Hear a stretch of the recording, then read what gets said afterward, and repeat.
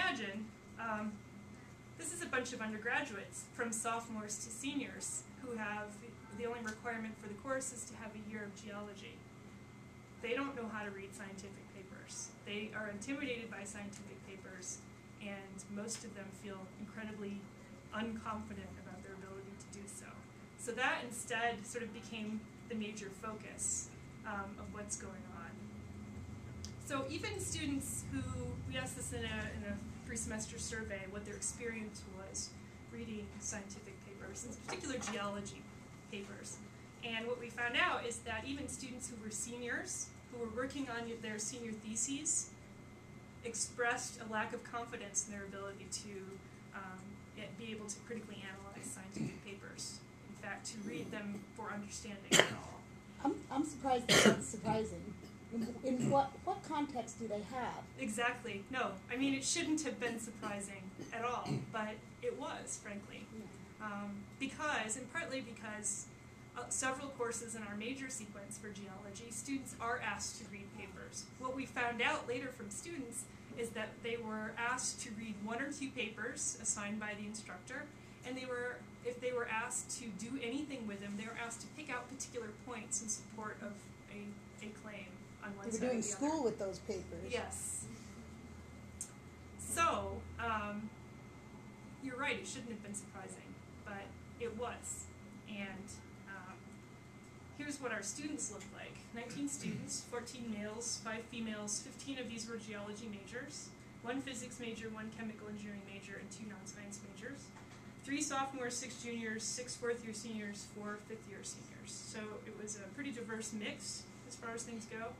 I was interested if anything, any of these characteristics or other things that we can find out about students correlated with their final course grade. So one of the things we looked at was, had they been in writing courses before? Did that impact their performance? Now with 19 students, there's only so much you can do, right? But what we found out is the only variable that we had that corresponded at all with their final course grade was their GPA coming into the course. So good students tended to do okay. So it didn't matter if you were a geology major or a chemical engineering major as far as what your final grade was in the course based on this population of students. I mean, I think it did matter in some ways, but it didn't seem to, there was no mathematical, statistical correlation here. Is that 75-25 split indicative of the regular majors as well? I am not sure. I think it may be. I think it's changing a little bit as we increase the numbers. What do you think, I actually don't know what Yeah. the versions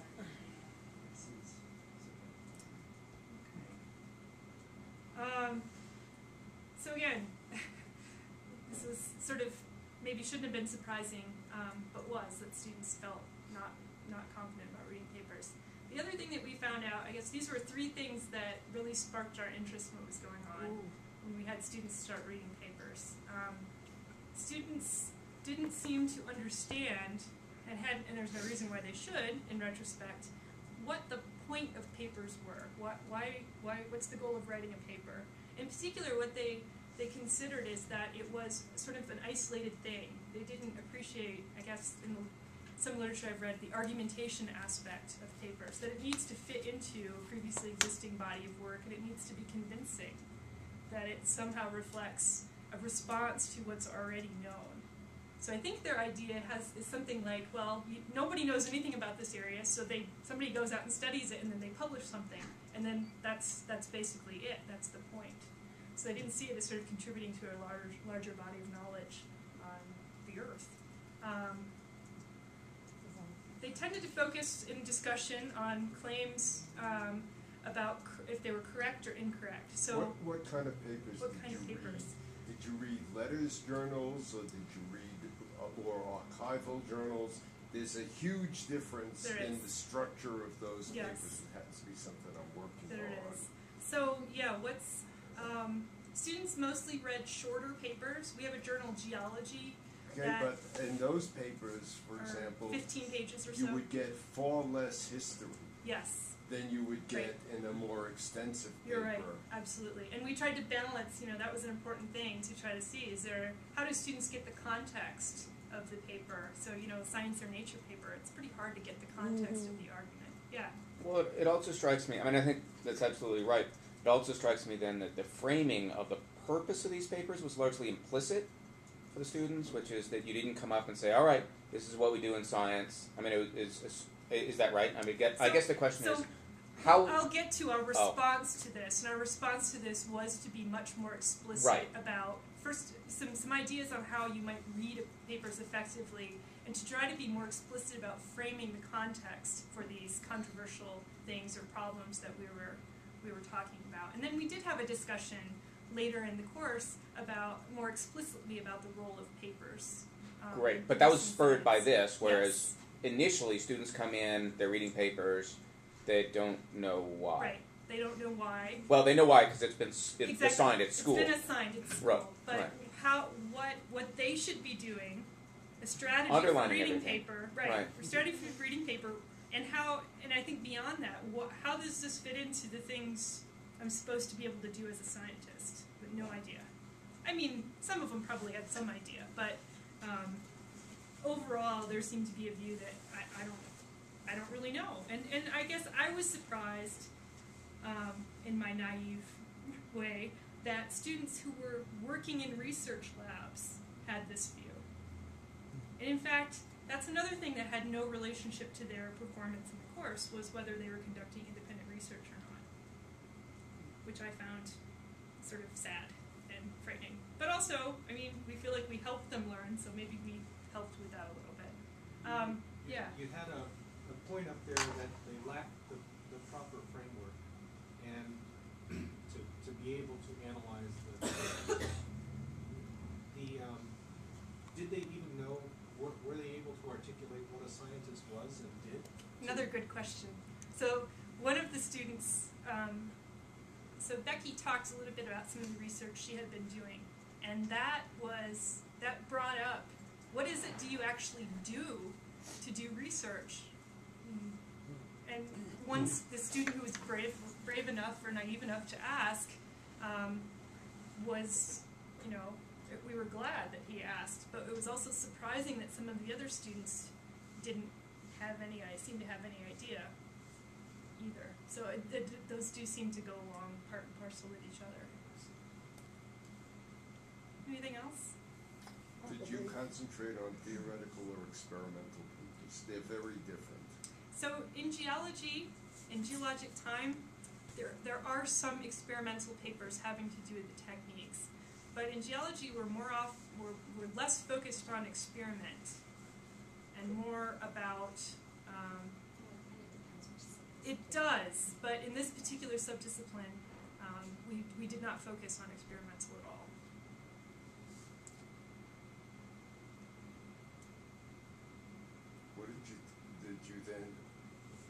Are you making a distinction between experiment and observation? I think I am, yes. And if I might ask, what's the cash value of that? What's the cash value?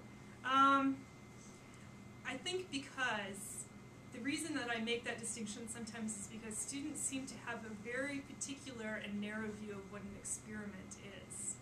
And I think most of the time in coursework and the kind of things we really want students to learn about geology, we don't focus on that narrow view of experiment. And we try to focus more on geologic reasoning and how one interprets the rock record. I don't know if that's a good answer, but that's the best one I have right now. We don't have double-blind controls. But how does one interpret the rock record? I mean, count as an experimental. What you just said would count as an experiment paper. Experimental. So I would count observation so- with it. I mean, because it's like but- you're looking at data as opposed Right. to Yeah. So- theory. I don't think there is any cash value in the distinction Okay. between experiment and observation. I agree. That it's all evidence, one It way is or evidence, another. yeah. I guess there is also a sort of a legacy, at least with some studies, that focus a lot on students' ability to understand what's happening in an experiment. That's in that more narrow sense, and I wanted to stay away from that idea. So that's a good question. So let me just throw this at you guys and see what you think. This is kind of a nasty thing because maybe it's a figure in a paper, so it's not necessarily nice on PowerPoint. Without trying to say that these are coherent ideas that students have or that they're interconnected in any way, I tried to come up with what we were seeing as not sort of and identifying as novice views on certain aspects of sort of the things we were just talking about, having to do with what the role of scientific papers are in science, and things that I think have to do with students' views on the nature of scientific knowledge. And also I think what the more expert point of views are. And I want to point out that this didn't come out of me doing research into the literature. This actually came out of Becky's and my discussion reflecting on observations that we had made of student discussions in class. And so this was very much driven by what was happening and not driven, in fact, she mentioned it first to me. She brought a lot of these things up to me that she thought students were, for instance, thinking knowledge is out there in the world to be discovered. Science is an accumulation of facts about the world. And that's what it seemed like students were saying to her. And so what I tried to do is sort of balance this with what I think we want students to know, or at least what I think most of us as scientists, more what we would say about science. So instead of knowledge is out there in the world to be discovered, knowledge is socially constructed as far as scientific. So there's going to be some pushback on that. Knowledge is sure socially constructed, and the first statement on the novice, which is knowledge is out there in the world. Do you really think From that, him. as Andy Pickering said in his book Constructing Quarks, arguing that quarks were a social construction, that any serious mountaineer would write a book called Constructing Everest? This well, is I don't Steve know Weinberg's that that's. comment. I don't know that that's a fair apples. Why not? Apples to apples comparison. Everest is a brute fact about the world. Right? No. Well, I don't know if we want to get into this discussion here. Well, I think we do, because if we're going to call science knowledge something, I seriously question we should agree as scientists whether what it or not is. experts think that knowledge is socially constructed, except in the very broad sense that it is obviously constructed by the community of sciences. But the question is, how is it constructed? Of what is it constructed? I spent 30 years working on this. So. Yeah, but there's a bunch of scientists here who can speak to that as well. I mean, do you really think... I think maybe a clarification, and again, I'm trying out language, so if I'm using something that's loaded... I wouldn't use the word socially constructed under an expert. Yeah.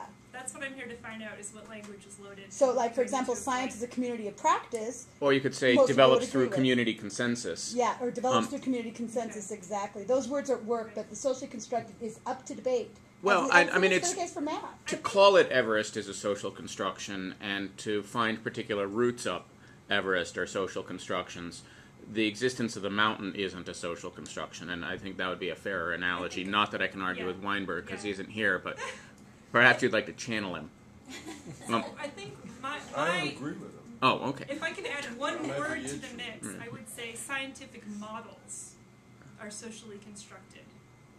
Or, I mean, if you want to avoid hot button language about constructivism, which takes on different meanings in different communities, I think part of this is linguistic.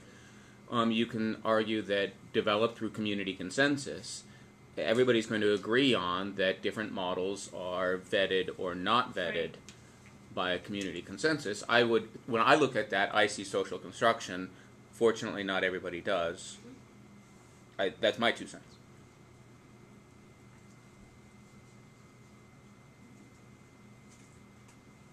I mean, are there really atoms?